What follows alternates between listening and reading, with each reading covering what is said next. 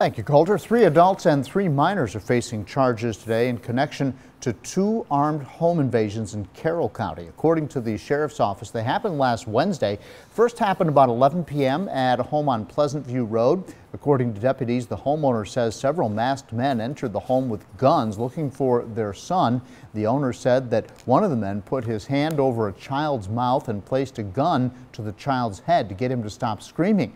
After learning the owner's son was not at the house, the men left to search another home on Glendale Road near Galax. The men then returned to the first home. Deputies were able to arrest them and recover 2 guns and several knives from their car. Michael Owens, Casey Reynolds, and Zacchaeus Jones Frost were all arrested and charged with over a dozen charges each, including grand larceny and kidnapping. They're being held in jail without bond. The 3 minors who were arrested were charged and taken to juvenile detention.